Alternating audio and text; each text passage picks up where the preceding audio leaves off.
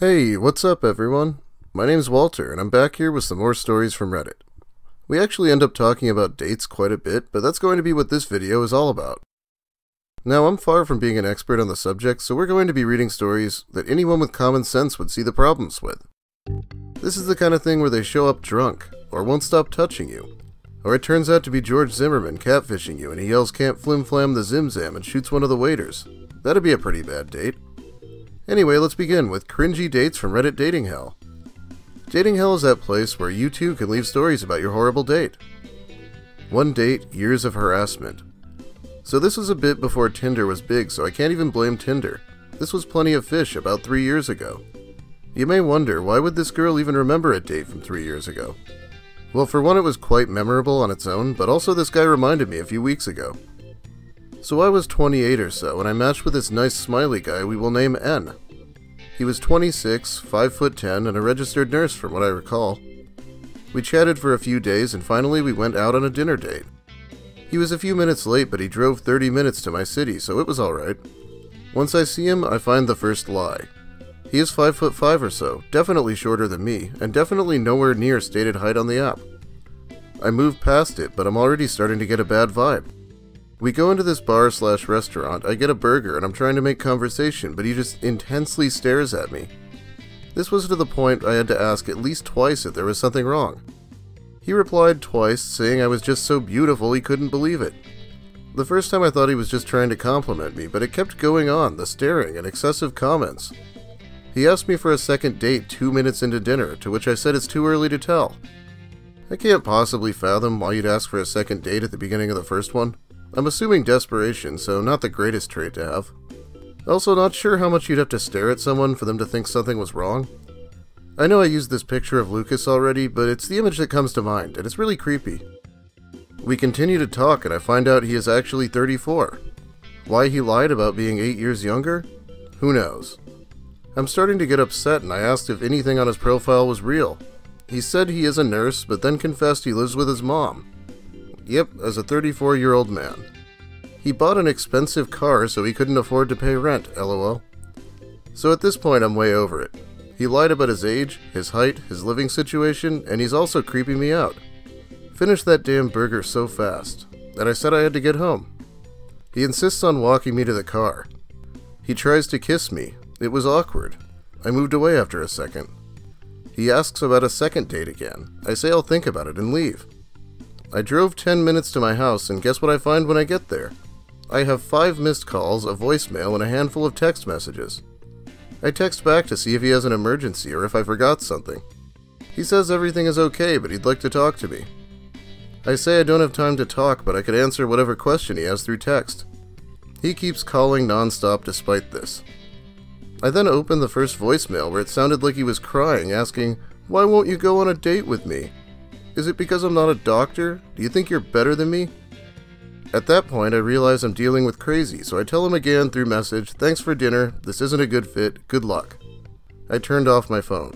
I blocked his number after a couple more days of voicemails that I didn't even bother to listen to. For months he got different numbers and tried to communicate with me. 1 week into it, he sent me a picture of something he had bought for me, some girly souvenir thing. He didn't have any other info about me, so at least there was that. Every few months I'll get an Instagram or WhatsApp request from him. I just ignore it. Last month he texted me again from a new line, reminding me how I clearly liked him at that date, that I even kissed him. I told him this was harassment, that I didn't like him and that he needs to respect my decision and to have some dignity. He apologized, said he was just hospitalized for depression, and I said I was sorry, but I couldn't help him, and that he needs to get therapy and not harass women. Since then, he tried to add me on Instagram again, and I still have him blocked on my phone. I was very turned off from online dating for a while. Since then, I've met some other needy people, but no one like this. I now never go on a dinner date, just coffee or a drink, so easy exit if needed. God, this has to be about the least you can do and still get a stalker. An awkward date, she obviously didn't want to kiss at the end of it, and this guy is just immediately obsessed. Must have been love at first sight, I guess. You can tell it's a bad date when she doesn't even mention whether the burger was good or not. Starting out by lying about everything is, of course, such a bad idea. Like you're going to be so charming, they're just going to decide they don't care. Anyway, let's check out another terrible date. This happened a few months ago. I think it was worth making a Reddit account to share this story with everyone. So I'm in third year university and I have a job, so it's kind of hard for me to find the time to go on dates. However, recently I downloaded Bumble just to see what kind of activity I would get. After a few weeks on the app, I matched with a girl named Amy and she started messaging me. Unlike other dating apps, on Bumble the girl has to make the first move. She was a good-looking girl, we had relatively the same interests, and she even went to the same school as me. We talked for a few weeks and eventually set up a date. We decided she would come over to my place for dinner. My plan was to impress her with my culinary skills. Yes, I took a few culinary classes. The day arrived and I heard a knock at my door. I open it and I breathe a sigh of relief. Amy looked like she did in her pictures. I've always heard stories about how many people don't usually look like they do in their pictures. Amy gives me a hug and she comes in. She arrived a little bit early, so I still had all my ingredients out with food still frying on the pan. She didn't seem to mind though, as she stood by me as I cooked and we chatted. At this point I'm kind of stunned. Amy is beautiful, we have a ton of things in common, we go to the same school, she's smart, funny, a great conversationalist, and she looked exactly like she did in her pictures. She was almost too good to be true. I finally finished preparing the food and Amy and I sit down and begin to eat and chat. After the meal, we start getting a little flirty with each other. One thing leads to another, and we end up taking things to the bedroom. We begin to kiss, and everything is going normally, until I feel Amy's nails scrape down my back like a wild tiger. I scream and shoot up. "What's wrong?" Amy asked me. "What the hell was that for?" I asked. She apologized and told me she gets carried away sometimes. I took a handheld mirror and looked at my back in the bigger mirror, and it looked like a tiger attacked me. Blood was dripping down my back.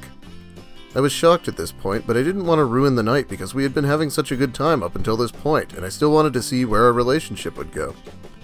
I went into the bathroom to clean out my cuts in the shower. When I came out of the shower, Amy was sitting on my bed smiling at me and apologized again.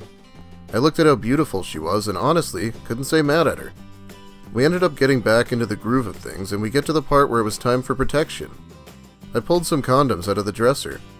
I don't know about you other guys, but before I use a condom, I always inspect it to make sure it's in good condition. The first condom I pulled out had a small hole in the tip. I thought that was weird, but breathed a sigh of relief that I actually checked it before I put it on. I threw that one away and grabbed another one. As I was doing this, Amy was distracting me, almost like she didn't want me checking them. She kept climbing on top of me and trying to get me to hurry up. As I inspected the next condom, I found it also had a small hole in the exact same place the previous one had. At this point, I was very suspicious. I tell Amy to stop, and I dump out all of my condoms and start checking each one, and sure enough, they all had a hole in relatively the same spot. I know for a fact they were all in good condition when I got them, so I knew they were tampered with, and I knew for a fact it was Amy since I live alone, and hadn't had anyone in my bedroom before her. At first, when I confront her about it, she denies everything, but I tell her I'm not stupid and to just tell the truth. Eventually, as I continue to question her, she tells me, "Okay, fine, I did it, but it's only because every guy I'm with just wants to fuck me, then not call me again. You're a really great guy, and I wanted you to stay with me even after tonight." This made me furious. I said, "Are you fucking kidding me, Amy? Do you know how this could have fucked up my life? How could you automatically assume I wouldn't call you? I was liking you up until this point." At this point, I had a girl in my place who gave me a tiger wound and also tried to make me a father without my consent, so I told her to leave. She got dressed and began to walk to the front door. I followed her to make sure she would leave. She did leave, but not before knocking over a few chairs in my kitchen on the way out. After that day, I was much more careful with the girls I met up with on Bumble.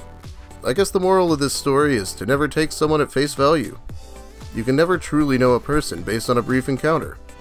Also, men, take care of your condoms. Christ, that is pretty bad. I've actually never checked a condom before, but I'm not the smartest when it comes to these things. Let's be real, wounding me is nowhere near a deal breaker, but trying to trick me into having a child? That's fucked up. Definitely a deal breaker. Good thing this guy is more careful than I am. By the way, I omitted the title in the interest of not revealing the ending. Okay, we're going to cover one more short story that's also pretty horrifying, for different reasons this time. I had just turned 18 and decided to get a Tinder account. I had recently gotten out of a 2-year dating hiatus after getting out of a pretty toxic and rough relationship. I matched with this really attractive girl named Stephanie. I messaged her and we began talking and really hit it off. We ended up exchanging numbers. I called her a few times, but every time we spoke on the phone she always sounded distorted and her voice seemed very off. Whenever I asked why this was, she told me her phone was broken and she was sick. After a few weeks of texting back and forth, we decided to set up a date. I asked her if she wanted to go out to an Italian restaurant, but she said no. After listing off a bunch of ideas and her saying no to all of them, I asked her what she wanted to do. She asked me to come to her place on Friday night and we could watch Netflix and order some pizza. I was kind of weirded out by the fact that she invited a random person over to her house that she hadn't even met yet, but I was really into her, so I stupidly agreed. Looking back at it, I know how stupid I was. So the date night finally arrived and I was excited, but also very nervous. I pulled up to Stephanie's house and I immediately got bad vibes. Her house looked really creepy. All the lights were off and the rest of the neighborhood looked dead. At this point, I should have heeded all the warning signs and just gotten in my car and drove home. But, like the stupid teenager I was, I walked up to her front door and knocked. No one answered at first, so I knocked again and the same result, no answer. Oh yeah, and did I mention it was the middle of January in New England? Needless to say, I was freezing my ass off and frustrated. Just as I turned around to go to my car, I heard someone unlock the front door. I turned around and as soon as the door opened, a massive man was standing in the doorway. He was at least 6'5" with a white tank top and sweatpants. He stared me down and didn't say a word. At this point I was frozen and didn't even know what to say. I knew I had the correct address. I managed to get a few words out of my mouth. Is Stephanie home? The large man said, "Yeah, I'm her brother. She's downstairs waiting for you. Come on in." He opened the door wider and motioned for me to come inside. I looked behind the crack in the door hinge and to my complete horror there was someone hiding behind it, like they were waiting to pounce on me once I walked through the door. At this point I knew I made a massive mistake, so I immediately made a mad dash to my car. I ran into my car, locked the door, and pulled out of there like a bat out of hell. I was in such a panic I even knocked over a few garbage cans on my way out.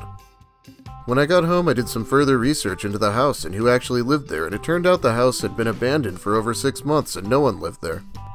After this revelation I reported it to the police and they told me they would investigate.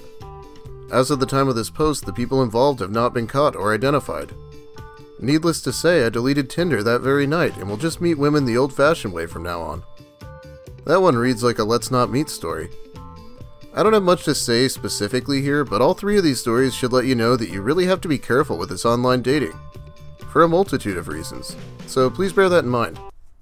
Well, that's about all the time I have for you today. Thanks for watching, everyone. Like the video if you liked it, leave a comment if you have something to say about one of the stories, or even feel free to mention your own horrible date in the comments. I appreciate those too.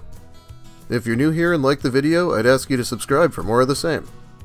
I also appreciate my generous patrons. I'll be shouting them out on Sunday probably since it's my next special, but first, big thanks to new patrons Cho and Chaw Parker.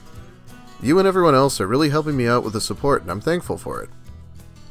Yeah, so Sunday is my birthday, so there might be a nice guy / nice girl video, unless I think of something I want to do more. Let me know what you think if you feel strongly about it.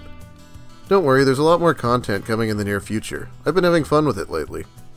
Well, have a great day everyone, and be careful in your online dating endeavors. You don't want any of these things to happen to you.